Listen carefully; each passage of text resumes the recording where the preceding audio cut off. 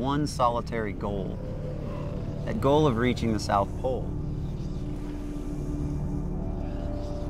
As far as I know, a spinal cord injured athlete has never skied to the South Pole.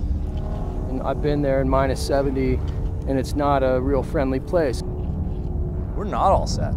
We're maybe all set to attempt to do something that's never been done before, that's nearly impossible.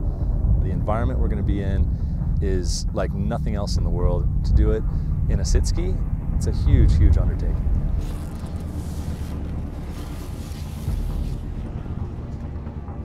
It's the mental game. You truly have to be prepared to deal with anything. I was injured in an automobile accident when I was 18 years old. I was snowmobiling in the Sonora Mountains of California, and I overshot a jump. That left me without the use of my legs and altered my life forever. My name's John Davis. My name is Grant Corrigan.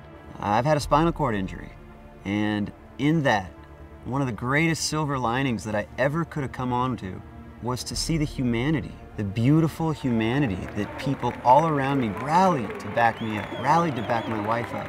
That positivity, that light inspires me. And so the reason I'm on this trip is to pursue change, to pursue inspiration on a global level. This story isn't about Johnny D, and it isn't about Grant Corrigan. Everyone can remember to look within and live their limitless potential and realize that they have the power to come to the awareness that they can accomplish everything they desire to accomplish in this life.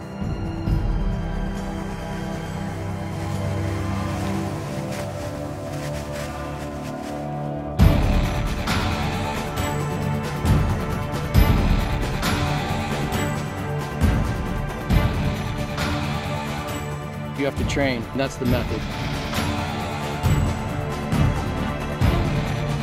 Whether there's 50-mile-an-hour wind in our face, we go and we get our mileage in.